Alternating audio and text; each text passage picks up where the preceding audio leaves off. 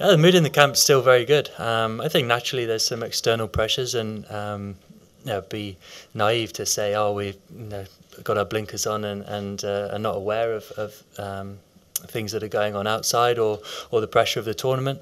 So I think we just have to accept those things. That's what's going to happen during tournament cricket. We know we didn't perform well enough in the previous 2 games to be beaten, but we've still got the opportunity to put that right, and the guys turned up with lots of smiles on their face and ready for a big week.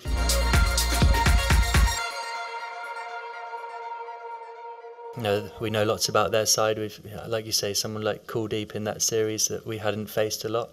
Having seen him in the first game, we came back well against him. It's a one-off game. It's going to be a great occasion.